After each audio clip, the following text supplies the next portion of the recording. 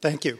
First, I want to start out by thanking the Alliance for Regenerative Medicine, in particular Michael and Maury. I've been here now 4 years, and to see the growth of this meeting is really exciting. And for CDI, it's been a really good meeting. We are a public company. This presentation may contain forward-looking statements. We refer you to our website for more detail on that. We're a different kind of company than the other companies that have presented at this meeting. So I want to take you to the very premise, and that is regenerative medicine is about the human cell and harnessing the power of the human cell for therapeutic purpose. The human cell is our basic building block, but that cell is not widely available. The only way to get human cells today is to harvest them. And harvested cells, most of the regenerative medicine companies here use MSCs or some other progenitor cell. The problem with harvested cells is, number one, you don't really know what they're not spec'd. They're harvested, so you don't have it turns out that a lot of times we don't understand the mechanism of action. The second one is scalability of manufacture, that these cells do not widely replicate and they're difficult to replicate. So the problem is the lack of access to human cells. And what CDI is about is solving that problem. We manufacture human cells. We do it to precise specification in industrial quantity. And we'll talk about how we do that, and we'll talk about some of the implications today for therapeutics. But our goal as a company is to set that industry standard. And today I'll give you some information that may lead you to believe whether we have or whether we haven't. Like I said, we manufacture human cells, standardized human cells to precise specification. It's a manufacturing process. And we have a growing suite of products in the marketplace today generating real revenue. We think there's some very large markets around it. We'll talk about those in more detail in a little bit. But a few indications of our leadership are 179 customers in the trailing 12 months last quarter. 19 of 20 top biopharma purchase our cells. We have over 800 patents and patent applications. You need a big patent suite in order to ensure our customers that they have freedom to operate. And our revenues are growing rapidly, and we have a high gross product margin. Let me say that again. Our revenues, we have a company with revenues, is growing rapidly, and we have achieved a high gross margin. Now, let me walk you through how we manufacture these cells. What's our process? We use the latest in stem cell technology, induced pluripotent stem cells. And it's a two-step manufacturing process, originally developed by our founder, Jamie Thompson, who published the first human pluripotent stem cell paper on November 27th, 2007, along with another researcher, Shinya Yamanaka, who many of you in the audience I'm sure have heard of.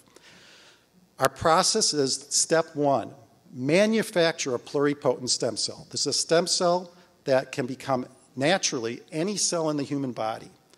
Okay? And the way we do that is we start with a standard doctor's office blood draw.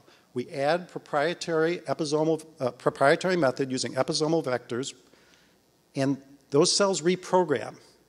The episome creates the proteins that causes the cell to reprogram back to something similar to an embryonic stem cell. And the beauty of this cell as a basis of our manufacturing process is two things. Pluripotency, every cell in the human body, but also, when you have an IPS line, indefinite replication. So our starting material of our manufacturing process, step one, replicates indefinitely. And this process allows us to make an IPS, a pluripotent stem cell line, from anyone.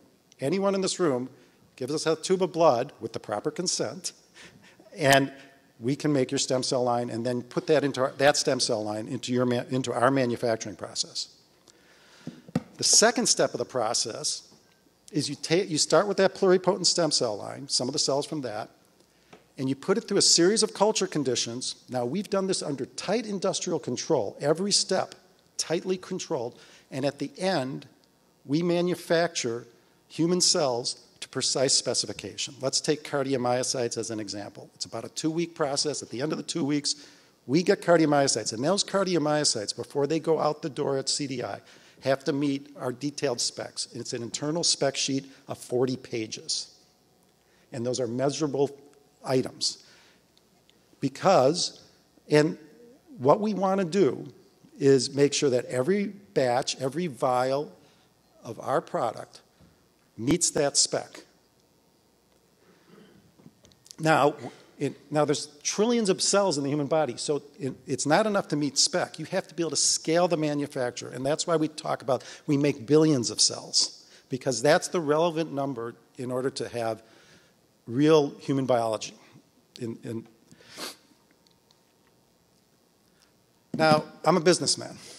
Why are we excited about this? It's the product opportunity. We can make off this manufacturing platform at our production facility in Madison, Wisconsin. The opportunity for us is every cell type in the human body on the y-axis by every person on the planet on the x-axis. As a businessman, this excites me. That's a giant product opportunity.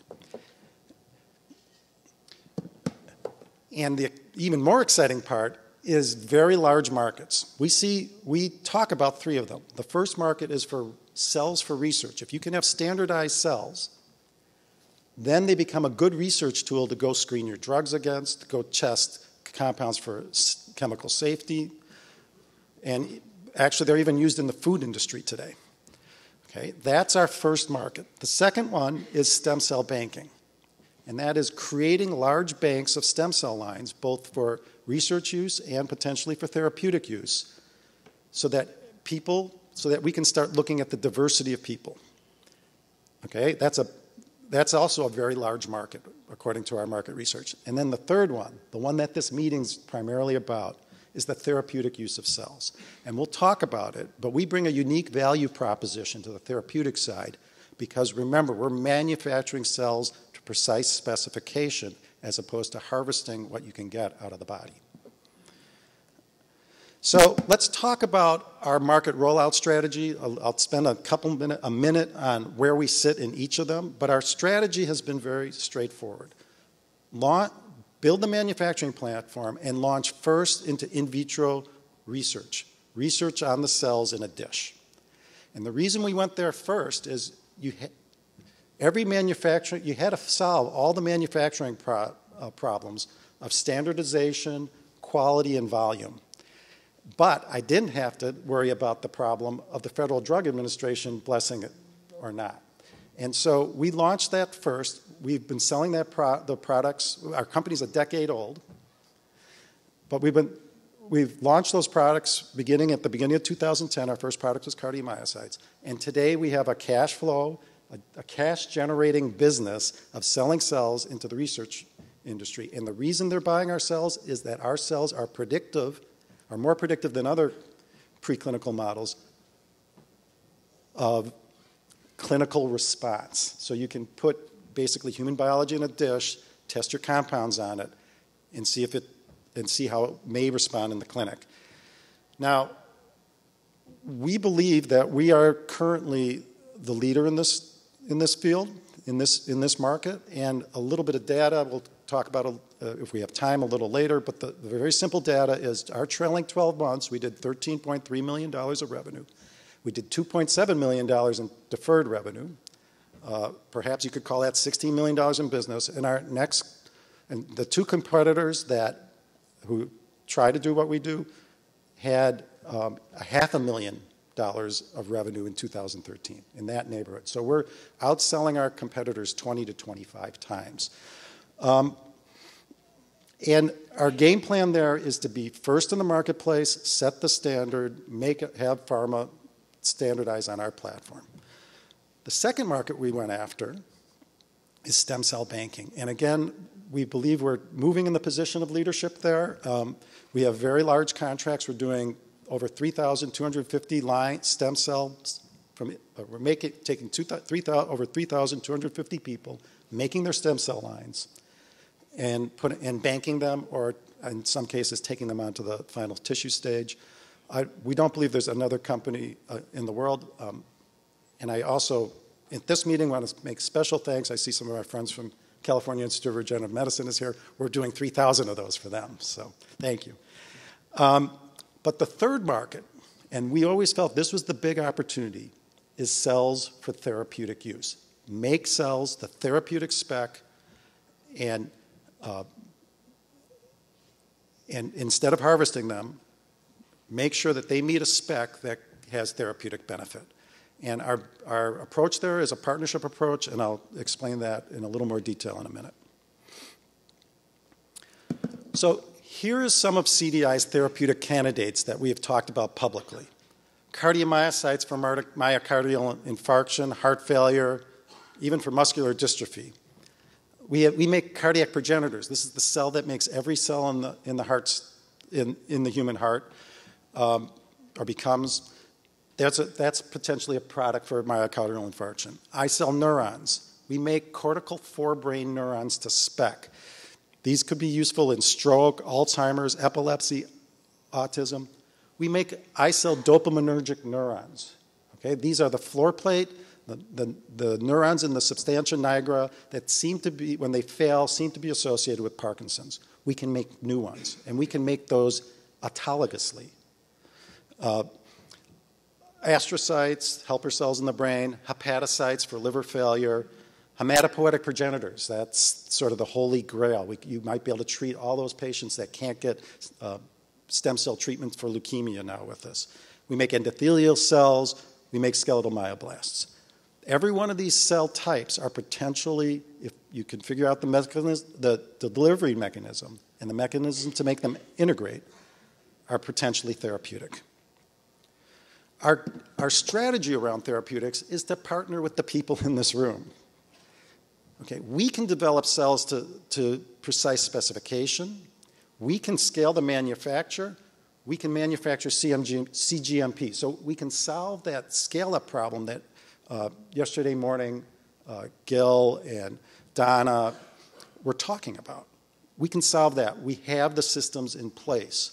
What we're looking for from our partners is the expertise in preclinical study design, regulatory compliance, IND filings, sales and marketing, all the things that a classic biotech or drug company does. And we're out actively today partnering this because this is the way to push those cell types, think of them as biologic compounds made perhaps, into the clinic. Now I'm going to quickly go through our other products. Okay, this is our tools product. This is our current portfolio of tools products. We make cardiomyocytes, endothelial cells, neurons, hepatocytes, dopaminergic neurons, hematopoietic progenitor cells, cardiac progenitors, astrocytes, nociceptors, pain neurons, skeletal myoblasts, and many other cell types that we haven't disclosed. Every one of these cell types is in a customer's hands today, working with them, testing them. When we develop a cell, we develop in conjunction with our customers. Then we have this product extension that's also in the marketplace called MyCell. MyCell is, we take, the iCell products are all from one sort of generic individual, if there is such a thing.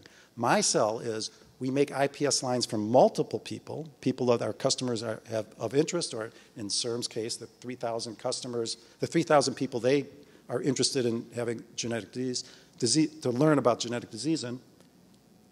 And then we can make the same cells, the same cardiomyocytes, neurons, hepatocytes, et cetera. So our product extension is to go out that axis to get us genetic diversity. Cells are not a product by themselves. You must surround it with all the features and indicia that make it easy to use in the customer's hands. And we do that. Warranty. The most important one is we ship the cells cryopreserved. That allows us to inventory the product when we make it, and it allows our customer to use it when they want and inventory it. In addition to that, we have over 800 patents. That's a product feature, because when the customer uses our product, they know that they have freedom to operate under our 800 patents. As I said before, we believe we're the leader in the field. As I'm watching the clock tick down, I won't repeat what I said there. We also think that we are in a leadership position in stem cell banking. And I want to highlight something on this list, is our patent position on this. The methodology that is becoming widely adopted, the episomal method, is patented by CDI.